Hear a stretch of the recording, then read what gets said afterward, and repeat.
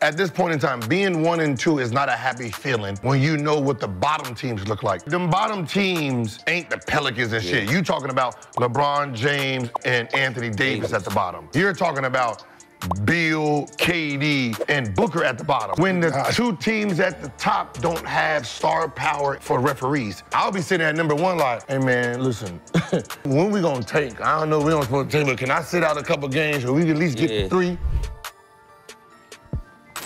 Yo, what's up, everyone? Thank you for stopping by Towns Inn. We just sit at the bar, kick it, have a drink if you like, and just chop it up. So, we just heard Gilbert Arenas talk about the rankings in Western Conference in the NBA as of now. I gotta agree with him. Like, that's real. So who's in the top right now? So I think right now is Oklahoma City, and then Minnesota maybe next.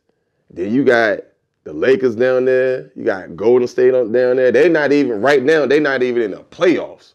So that's wild. So back in the day, you know, when you had a number 1 seed, you was the first seed, you know, you was good. You like, all right, most likely we're going to sweep them or get them on out the way. Maybe 5 games at the most, all right? We're going to get them up out of here. But now, especially like the teams at the top, like he was saying, they don't have the star power like that.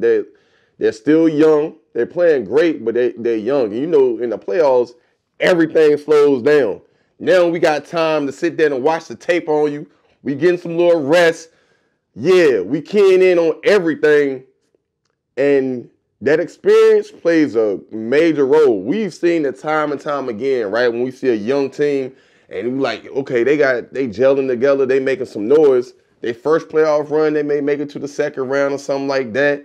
But it always takes time for them to get over the hump because of experience and just different factors like that. So I agree with what Gilbert is saying in regards to that. It's kind of hard. I think it's kind of hard to feel good about being a 1 seed and you see, like you say, you see LeBron and down there, KD, Devin Booker, all those guys have experience. You know what I'm saying? So you let me know what you think. Do you agree with Gilbert? I know Gilbert can say some wild stuff sometimes, but I think he kind of spot on with this one. But you all let me know what you all think. Hey, I appreciate you all stopping by. Have a good one. Be safe out there. All right? Peace.